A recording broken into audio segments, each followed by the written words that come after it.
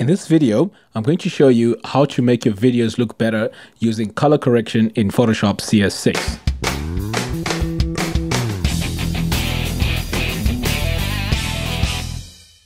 Okay, so we've got this video here on our canvas. To open your videos, all you need to do is to go to File, Open, and then you click on the video that you need to open. Okay, so what I'm going to do, I'm going to start by duplicating this layer. So I'm going to right click and duplicate group, and then click OK.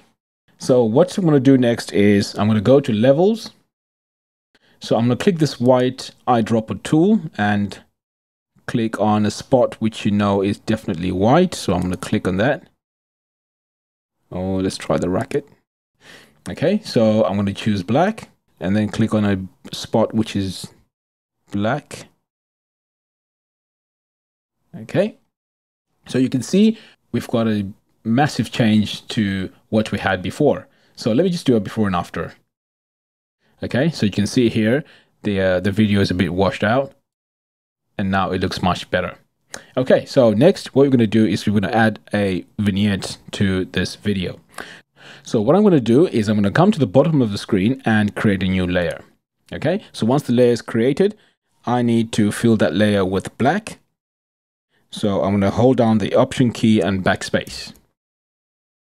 Right, so once we fill that layer with black, next what we need to do is to add a layer mask. So I'm going to click on the layer mask icon and then click B for the brush.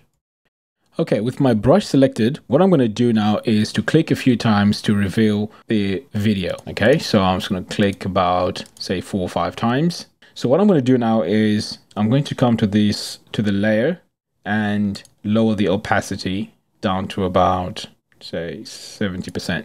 So I think that looks good. All right, so let's do a before and after.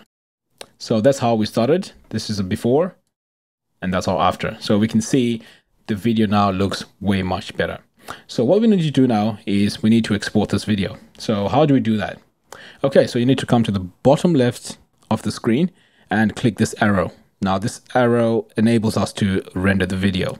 So I'm going to click on that and then you get this dialog box and then you select your dimensions of the video and then select the folder and just click render. So I've already done this step. So I'm going to show you side by side the two videos, the one which is not color corrected and the one which is color corrected. Hi guys, welcome back. We've had a short break for a couple of weeks. Now we're back onto our backhands.